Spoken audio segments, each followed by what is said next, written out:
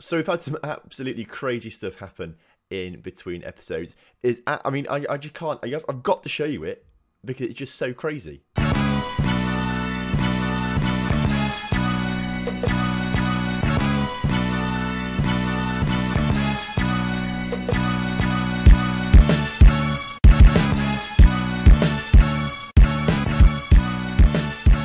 Hello and welcome back to The Real Deal. Today we have two games for you. Seville and Barcelona are coming up, and today's episode is basically a load of good news and a load of bad news as well. We'll start off with how we've played in the last few games, and there's good news in there and there's bad news in there. So, since you were last here, the good news is we have been undefeated in all league games, which is pretty nice, I've got to say.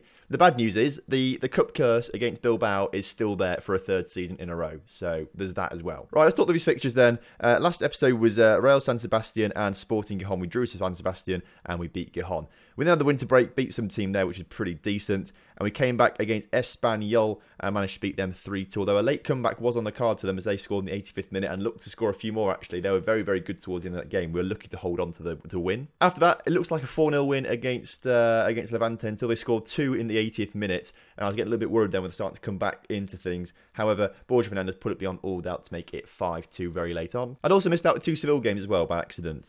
We played Seville there in between Espanyol and Levante. 1-0 win there. Solanke with the goal. A very heavily rotated side. And then again, we beat them 2-0 in the second leg again with another heavily rotated side, which is good. Very good for Martin Gonzalez Garcia, the young goalkeeper, to get 2 clean sheets as well. That's fantastic stuff for him. We then had Villarreal in the league, and again, another 2-0 win. Hans Osmanovic and Ricardo Orsolini scoring 2 goals late on in the game to make sure we won that one. Then came the first Spanish Cup game against Bilbao, which we lost 2-0, despite having a relatively strong lineup there. A few changes, but it was a pretty decent lineup, I've got to say. We didn't let that deter us in the league, though, as we dismantled Deportivo La Coruña 3-1, scoring all our goals in the first... In fact, all the goals in the first half, but all ours in the first 36 minutes. We then had to play Bilbao again, had to go out and win 3-0 at least to make sure we got through into the next round. And unfortunately, despite having a pretty strong lineup, almost a very, very normal strong lineup, we couldn't do it. So for whatever reason, the curse against Bilbao in the cup is still there.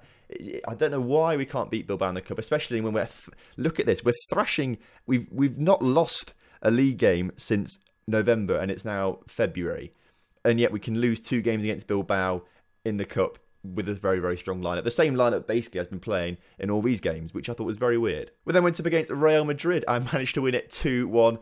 They didn't score from open play, Madrid, actually. They got an own goal courtesy of Maximilian Werber. Hans Osmanovic with 2, and actually Dominic Solanke missed a penalty as well. So he did pretty well. It was a pretty good result. It could have been a 3-0 win for us. It means that we've beaten Madrid twice this season now. So it means whatever happens, if we finish on level points with them, we will go ahead of Madrid because we have a better head-to-head record against them this season. And then last time out, we played Tenerife, winning 3-2. Ricardo Orsolini with 2, one of them penalty. Luka Adzic with the other, and they scored pretty late on to give us a little bit of a scare in the final few moments, thinking we could drop points. But we managed to defend well in the last few minutes to make sure we won that 3-2. So as you can see, a lot of games played. Only about 6 league games, but a lot of cup games as well, which is a little bit annoying. They kept coming up and things like that. But we played 6 league games, which is usually the time I leave in between episodes. So today, Seville and Barcelona are going to be huge tests away from home against 6th and 3rd in the league. We'll probably have to go 5 at the back in both of these games. Right, on to transfers then. There were a few of them in the window. And again, there's good news and there's bad news in there. Good news is we signed a right back. Bad news is we didn't get a centre midfielder, which is a little bit annoying. Good news is Lozano is on loan rather than selling. He's on loan, so we've still got him next season, technically speaking. If we want to keep hold of him, we can't find someone else. Bad news is Raul Thomas is leaving at the end of the season. He didn't want to sign a new contract, and someone else swooped in for him, so he's leaving at the end of the season, which is a little bit annoying because I wanted to keep hold of him and get rid of Lozano, but it's now going to be the other way around. On the outside, Johannesson did go to Kievo for 750k, rise to 1.1 million, and Lozano's gone to Angers for a loan fee of 100k per month, which is pretty good going. He's going to be hopefully scoring goals there and will come back reinvigorated. On the inside, we have spent 6.25 million on 19-year-old Lamine Diouf from Villarreal. He is going to be our new right-back, probably. 3-star current ability, 4.5-star potential. He's very, very similar to David Cameron right now. David Cameron maybe slightly better at going forwards. This guy slightly better in defence, which is all right by me. Got some really, really good physicals, though, and where they matter, mentals and technicals are good, but we can always get them. He's only 19 years old, so he's still quite young. But we'll probably rotate him and David Cameron around a little bit. They're both 3-star current ability, but of course Diouf has more potential, so we'll probably use him more. So that's all the transfer stuff. There is a little bit more good news and bad news, and it's in the form of Hans Osmanovic down here. Good news is his recent form has been very, very good. 2 goals there, 1 goal there. You know, if you want to scroll down, you can see loads of goals being scored. He's been in superb, inspired form recently. Bad news is that he now suffers a major injury with a broken ankle. So he's going to be out for the rest of the season, unfortunately. So don't expect to see Hans Osmanovic again this season, which could be detrimental, really. It could be a bit detrimental to us. So thank you very much for your service so far, Hans. He's played, what, 20 games, 18 goals, 7 assists. Very, very good. Unfortunately, that's what it's going to be this season. I don't think he's going to play again. Hopefully, the injury won't affect him too much, and he'll come back next season stronger and better, fitter, hopefully scoring more goals, but it is a big blow to take. And with all that being said, we're going to go into today's game against Seville. And I know I said we do fire at the back, but actually we did beat them twice in the cup with a weakened side using this formation. So I think we're going to go with it again. You should be pretty familiar with the starting lineup now, I've got to say. This is sort of what it is, basically. It's not going to change too much from this, with Berke in goal, Cucurella, Verba, Romero and Diouf coming in on the right-hand side of defence. Ruiz, Borja Fernandez and Badeka in the middle, Adzic on the left, Orsolini on the right, and Dominic Solanke is going to be starting up front for us today due to the injury to Hans Osmanovic. So hopefully Solanke, I mean, he's been decent as well recently, Solanke. How many goals has he got? He's got 5 and 13, so not quite the same record, but it's still pretty decent. He's still up there scoring goals, and now he's going to be the lone striker this season for the rest of it. I'm expecting him to get into double figures at least. Before we go any further, though, I forgot to do it, didn't I? League table. League table is looking fantastic. All on 23 games at the moment, but we seem to be ahead of Barcelona by 4 points and ahead of Real Madrid by 6 points. So if you beat Barcelona today, surely second place is ours. We are miles away from Malaga in 5th and Sevilla in 6th. We've just been so good recently. So Champions League football is a definite. Like, if we drop out of the Champions League places at this stage of the season, then there is something seriously wrong with me as a manager and the team. Right, and kickoff is upon us. I feel like that took a long time to get through all of that, and I feel like I probably said it in a really weird order that doesn't really make much sense, and you've probably lost me already. But it had to be all said. Hopefully, we're going to have some short, snappy games against Seville and Barcelona now to make up, because I know that took a lot of time. I haven't got much time left in this episode, so let's hope these games crack on. First highlight of the game, and it looks like it's coming towards us as we make the tackle on the halfway line. Romero now on the ball with Verba. Now, with a lot of space and time to do something with it. Cucurella now out on the wing. Can he get a ball through to Adzic? He does.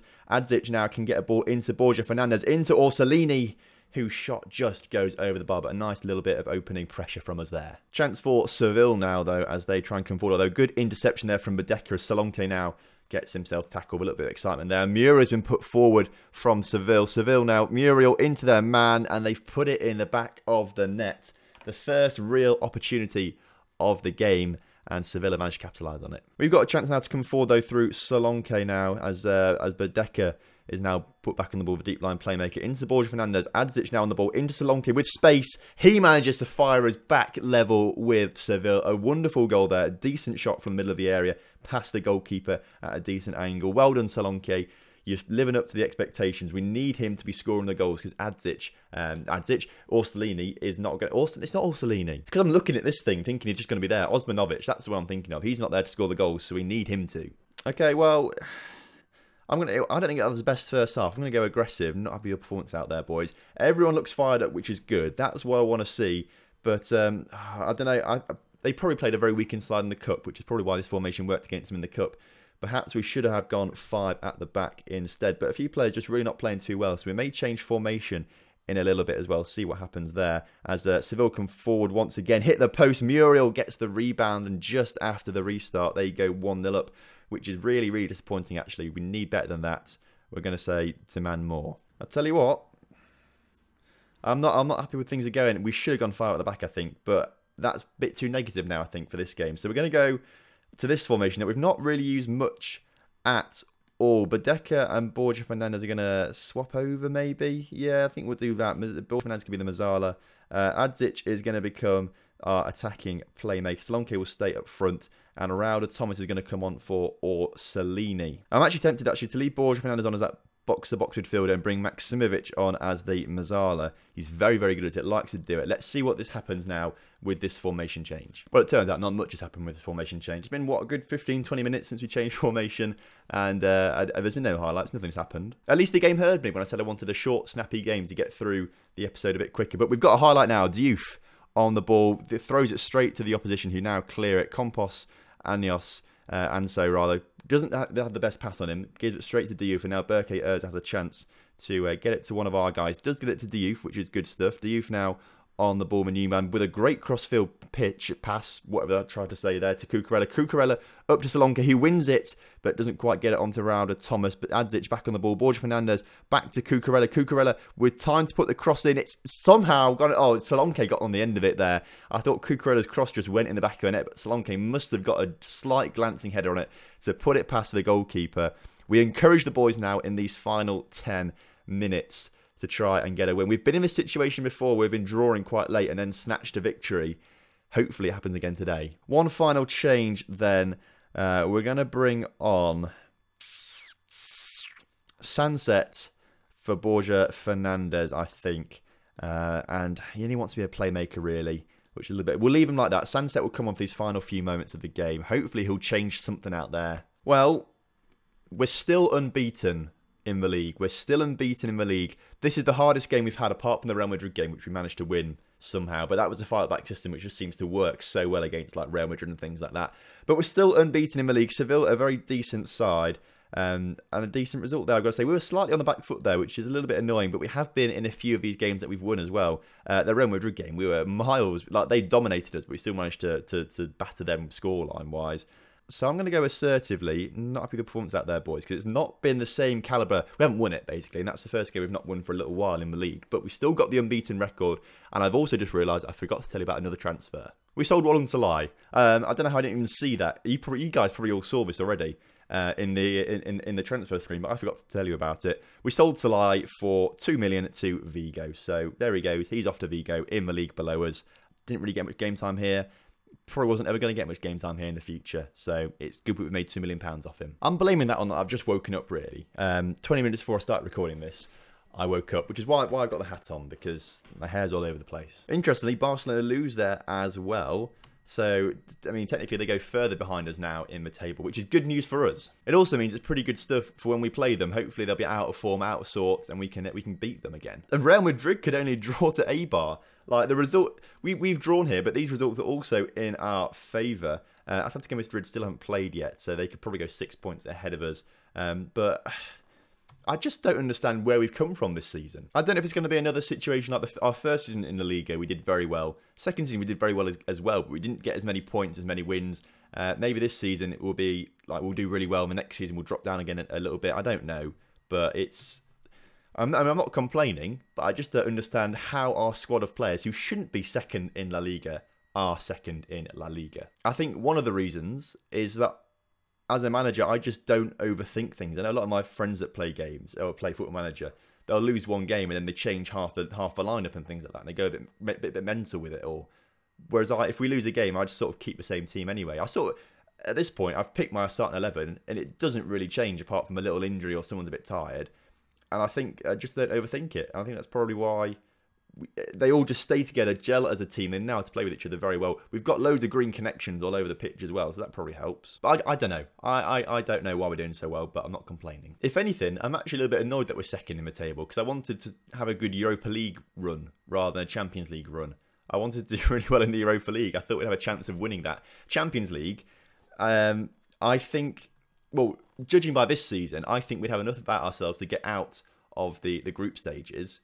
But then I can always guarantee that we'd lose in the first knockout round to, like, I don't know, Dinamo Zagreb or something like that. I don't know. Oh, you've got to be kidding me. You have got... Okay, now Solanke has picked up a calf strain, is going to be out for 4 to 5. I mean, that leaves me a little bit of a nightmare. Rollheiser can kind of play up front, actually. So maybe Rollheiser will get the call up for this game against Barcelona. Because you have to go 5 at the back, which means you have 2 strikers. So it may have to be Rollheiser, I think. It's absolutely typical as well that our 2 good strikers are out for at least a month each.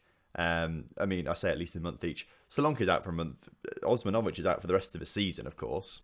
David Cameron, he did his usual tantrum in the transfer window wanting to move clubs, and he put in a formal transfer request, which then no one bid for him. So he's now asked that to be removed. He wants to stay at the club, which is fine by me.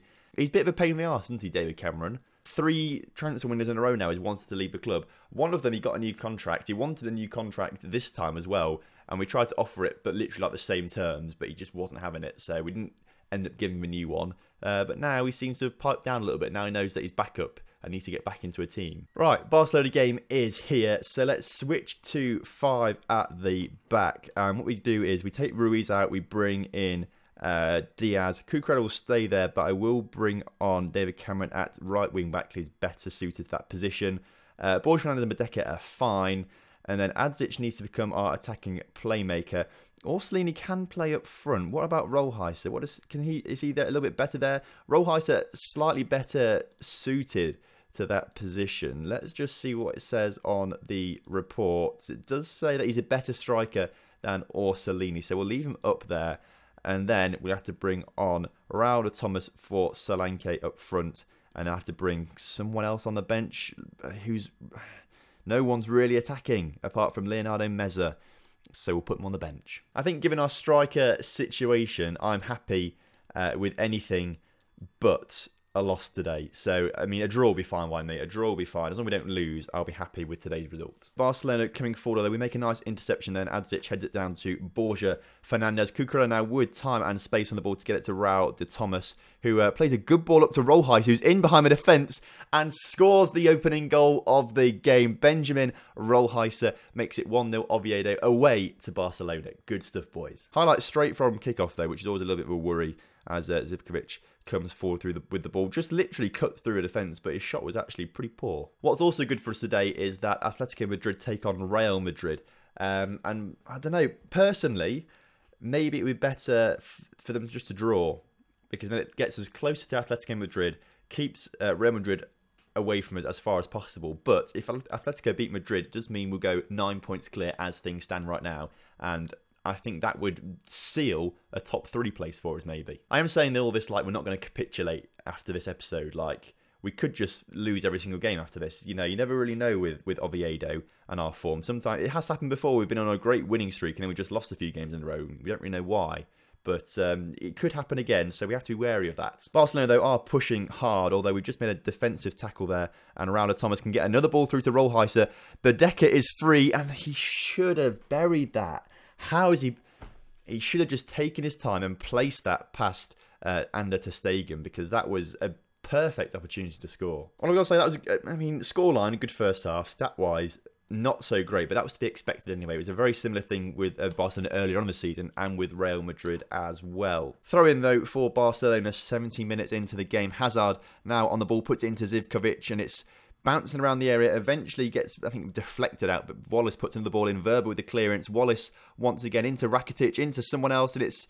Oh, I thought we'd given away a penalty there, but we've cleared it, and now the counter-attack's on as Raul Thomas is in behind the defence. Raul Thomas to make it 2. Couldn't quite do it. A decent save from ter Stegen, but at least we're keeping on the pressure and worrying the Barcelona defence like that. Although, to be fair, Piqué must be at least 40 years old by now in-game. He must be at least 40, so there's no... I can understand why Rollheiser and de Thomas are just outpacing him. Oh, seriously, just... Why is this happening? Why is this happening to me?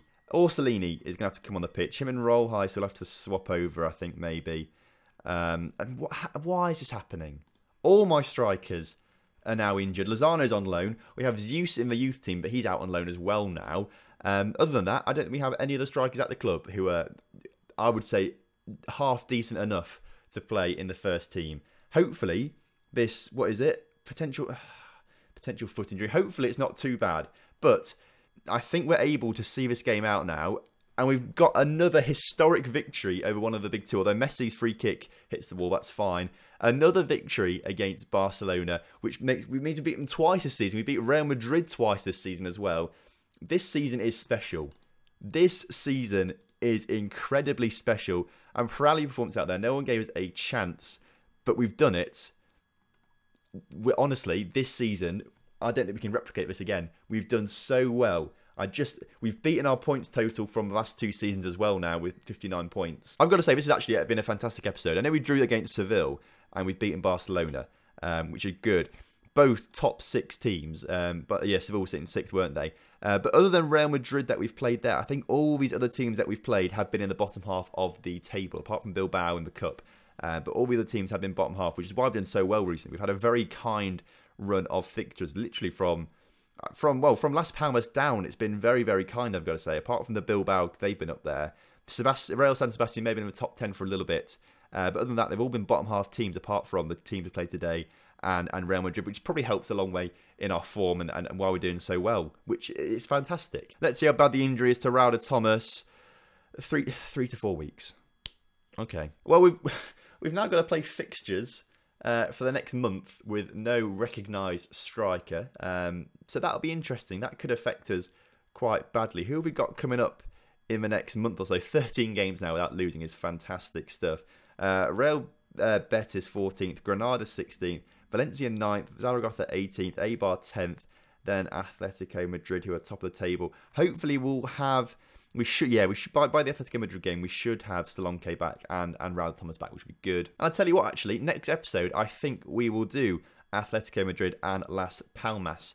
I think that'll be a decent episode. So there we go. Top of the table, Atletico Madrid, next episode. Well, I hope you agree with my statement at the start of the episode that this has been crazy what's going on recently. There's lots of good news, lots of bad news, but the overarching good news is that we are doing superbly well. As things stand right now, we do have a chance of getting the title. We've basically got guaranteed Europa League football at this stage. We're nearly 20 points ahead of Malaga in 5th. So we've basically got guaranteed Champions League football, not Europa League. And there's a shot at the title as well, which is crazy. So we'll just have to see what happens. Thank you very much for watching today's episode. If you've enjoyed it, make sure you do drop a like on the video. Subscribe to the channel if you're new around here. And I will see you next time for some more Real Deal action.